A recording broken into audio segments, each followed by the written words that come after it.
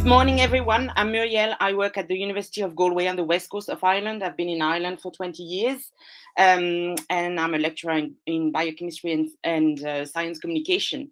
And I'm going to present some of the work we do here with the Cell Explorer group that has been started in the university.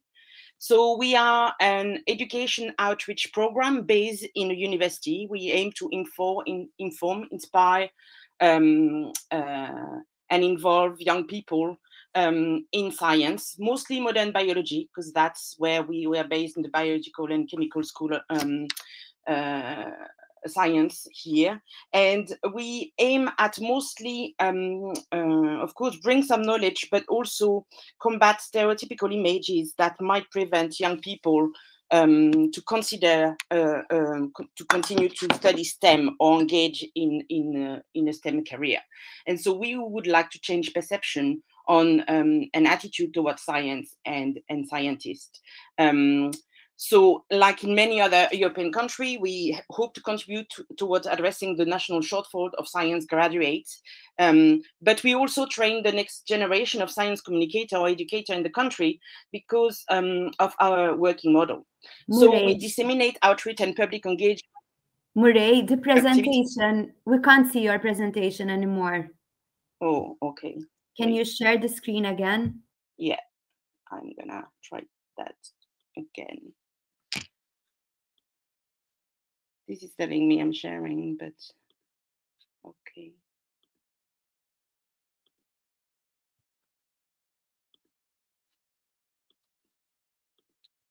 Thank you, Murray. We can see it now. Is it okay again? Yes. Brilliant. Okay, I hope I don't know what I did, but so I was talking about our working model, and we disseminate this activity, and the program is based on volunteering by staff, but mostly our university students who disseminate this activity. And we also have project students at the University of Galway that create new educational resources that the program can use. And since the beginning, we evaluate everything that we do through science education research. So the program benefits society, the university and our students, and it's been created to fit in the higher education context to be able to do more STEM engagement with the public and the young people in Ireland. So our ethos is based on pedagogical best practices and research evidence, and I'm just going to mention three aspects of that. You have a schematic representation here on the screen. So we propose authentic science. The participants in our workshop do real science experiments using real laboratory reagent and equipment that they might not be able to access in school or at home. In our session, each child does an activity, and we have shown that it helped to increase their confidence and empower them into participating in science. And we also provide opportunity for one-to-one mentorship in our session, and every child has the opportunity to meet a real scientist or someone who wants to become a scientist in a meaningful way. So we started in 2012. We have 14 teams. There is 13 of these teams that are based in Ireland. You have a picture here in different universities. And we have one team more recent in South Africa, in Durban, developing their practice over there. So we propose visit to schools or youth group on their site, but it could also be on the university campus. And we are active at regional and science festival, national event, as soon as we, and this week is National Science Week, so the network is very busy. If you have a look at Twitter, you can see the type of thing we do with the young people. And we do a lot of other activity here in Galway with specific partnership, and one of them is with Scientix. So we are really happy to be here today. The network disseminates one key session, which is called Fantastic DNA. That's a session during which young people prepare DNA from a banana with real tool. And since 2012, we have visited many schools, you can see here on the map, and directly do activities with 45,000 people, not necessarily with this session, but direct engagement with the public. And we had 2,500 team members volunteering with us since the start of the program. So we have evaluated our activity, and we know from our evaluation that we are a leading program in Ireland regarding education and public engagement, where because we offer to work with small group and we have a very practical approach. And what the children like is the fact that we provide authentic and autonomous hands-on opportunity for them to do science on their own. We know that we have positive effect on children's science attitude and aspiration from what they tell us. They are more interested in science after our session, and they consider more than before having a job that uses science. And teachers also tell us that we impact on children's science attitude. And finally, the program supports children's social science capital, and I'm going to come back to that concept because they meet a real scientist, and we know that for many children meeting our team member, 50% of them have never met a scientist before, or if they have, they don't realize they have. So in the recent 3 or 4 years, we try to be as inclusive as possible from the beginning, but we've been working on increasing participation of young people who do not engage in science or who do not identify with science. And this lack of participation can be due to different reasons. That can be due to geographical barrier. Maybe young people would be located in a rural area. It could be socio-economical. It could be because the young people are part of minorities, or it could be that young people are interested in science, but they don't see it for them because they don't see anyone like them being represented in the science field. So how are we doing? How are we going to try to widen this participation? Well, we've created new activity. We have revised our practice, and we are engaging with new partner.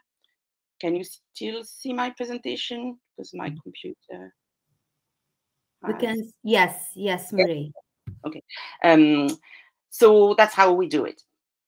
So I'm going to give you some example of what we have changed. Like everyone, the learning during the pandemic was rapid and it was hard, but we adapted quite quickly, and by switching all our practice online and created 2 sets of kits, 1 kit for teacher that allow us to still do this fantastic DNA session in the classroom. So you can see here a presentation, and we basically send a box to teacher, and we can then join the class online and do the session this way. And we also created kits for families that allow us to run workshop online during a science festival. So the kit is one part, and then we connect with either class or families online through for an hour through a very structured session. And you can see here the different phase, how it looks from our point of view, the scientist, and how it looks on screen, and from the classroom or the kitchen point of view. So we can make this connection. And so we still had the opportunity to interact live and be speaking directly to the people. And in particular with family workshop, we could move a small number of participants to be in one breakout room with scientists to have the opportunity to do the experiment and ask questions.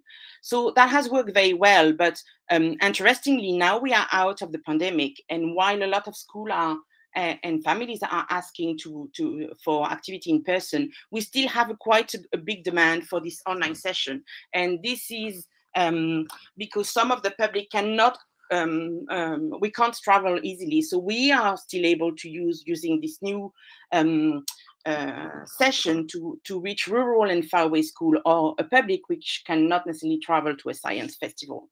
And we also notice an unexpected teacher empowerment using our box. We find that teachers who have done the session last year with us and now feel confident to run it on their own without us using the resources that we have on our website. So it's definitely a tool that allows us to widen participation.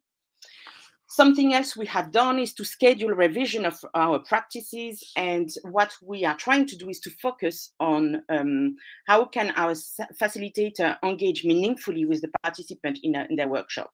And what we have changed is to make them spend more time interacting directly orally, having a discussion during the workshop, and improve them training. And all of these modifications have been done using 3 supporting theoretical framework, one of them being the Science Capital Teaching Approach, which is an approach that has been developed by the Archers Lab in UCL in London. And what this approach has been designed for secondary school teacher, but we are using some of the advice in our session to try to impact science capital. And the science capital of a young person is kind of this bag where everything that connects them with science is kept. And it's what they know about science, who they know in science, what they do in science, and how they think about science that fill up this bag. And Louise Archer's group has shown that the lower the science capital, the less likely children are to pursue science in the future, to aspire at a science career. So we have changed our practice to try to fill up this bag and impact positively on science capital. And how does it translate it in our practice? We want our scientists to engage as relatable science role model and actively dispel science misconception in their interaction with the public, because that affects how young people feel about science.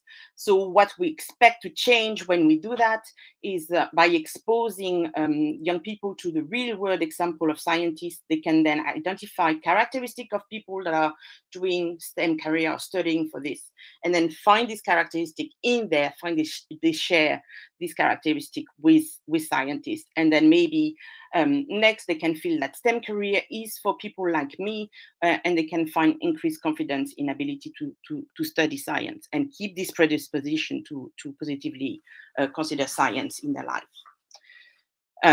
So something else we are doing, and that's a new project, and that's the last example I'm going to give you, is giving real opportunity to widen participation in STEM. And this is a project funded by the Medtronic Foundation in the US. And it's about bringing science to underserved students aged 10 to 18 years old. And we are trying to work with young people that are at risk of not reaching their full potential. And that can be due to different reasons. It could be due to their isolation socially or rurally, being confronted to mental health issue, being part of the Irish traveller community, which is a traditionally nomadic ethnic minority in Ireland, or being part of the asylum seeker or refugee community in Ireland. So to do that, we work with partners who know this population. This is absolutely essential. We trust their expertise in that. So we are different partners to do that. And what we will do is to propose 2 activities that have been tailored for this population. They work for everybody, but in particular work well for the group we want to work with. And the 2 activities are a science club and an escape room. The Science Club is a 5-week program. We work with youth group. The youth group in Ireland are planned program for young people that enhance their social and personal development. And we work, one of the institution we work with is Forega. They have like thousands of youth group in Ireland. And so the Science Club is a 5-week program, 1.5 hours per week. And there is an increment in the independence that the young people will engage with science during this club. And the aim is to increase their learner autonomy and empower them into doing science. And it ends with a showcase of what they've learned, not necessarily about science, but what they've learned about their own ability to do science with scientists and to perform well. And if you want to know more about this science club, Sarah Carroll, who has developed this setup, has a poster 86, and you can see have more detail about how this is working. We are also develop an escape room, an educational science escape room that is portable, that can play in the classroom, and that does not require any science knowledge to play. We propose that to DESH school, post-primary school, which is their school delivering equality of opportunity. The escape room proposes authentic science, so it's a set of puzzles that you have to solve to escape the room. It's an equitable experience because it's entertaining and immersive, and you don't need any previous knowledge to do it. And we have developed that together with our partner, so Forega and Dr. Ran Peleg, who is an expert in educational escape room design. So I'm finished. I'm just going to conclude. This is what we have changed. And like Alice, research is extremely important to demonstrate impact. So in addition to delivering this program, we are working on establishing best practice through evaluation research of all of these activity. And we're trying to demonstrate program impact through discrete research study, in particular, seeing how the science club and the classroom session impact on the science perception and aspiration of young people. I would like to thank everyone and you for your attention, and apologize for the little hiccup during the presentation. Thank you very much. Thank you, Murray. I can see that your colleague is answering all the questions that are written in the chat. However, I have a question myself, if you allow me, please. I don't know, Murray, if you encounter, if you have students who have a language barrier in your programs, and if yes, how do you deal with that? So that's a very good question. And I think Sarah in the poster on the Science Club is showing, we are usually using technique that some of our collaborators have used. So in particular, we are collaborating with the Kinder Bureau in Vienna, in Austria. And this is a team of engaged and who work a lot with young people and who also work with migrant children in the park of Vienna. And they are using very visual little cards where you can only see like a representation of the experiment, and they are helping us to structure the instruction to the young people. But basically, if they have the card and the material, they can nearly do the experiment themselves. And you are just here to support and be positive. And that's what exactly we are trying to do with the Science Club. Very good, Marie. And are these resources available, or? So we have things on our website, and if you're interested, you can contact us. I think we will. I'm not sure if the Kinder Bureau have put their card on Scientix. They might have, because they are very active in Europe. We are developing our own card, so I think we will put them on the Scientix repository, which is a great repository for everyone. But if someone is interested, they can email me directly, and we can have a chat. Thank you, Mireille. Thank you.